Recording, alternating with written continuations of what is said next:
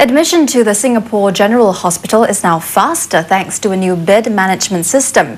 The system, in place since last year, tracks the admission and discharge information of patients so that beds can be made available sooner, and it has cut the time taken to get a bed from 15 to just 5 minutes.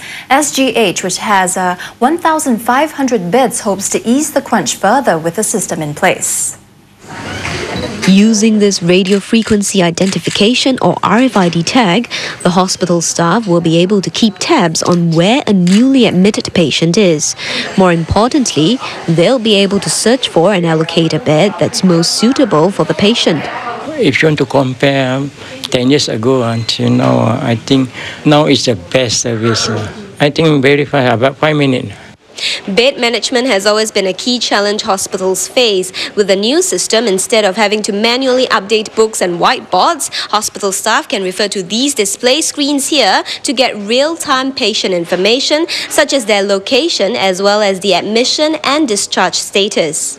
When we have occupancy of 85 or 90 or 95%, the nurses are pretty busy.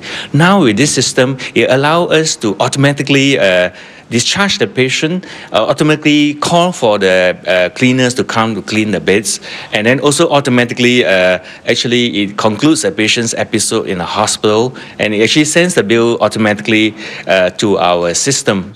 Implemented in May last year, the $3 million system cuts turnaround time from when a patient is discharged to having the bed ready from 90 minutes to just 50 minutes. So on a bad day, patients who once had to wait up to 10 hours to get admitted from the emergency department can now get in within 2 hours.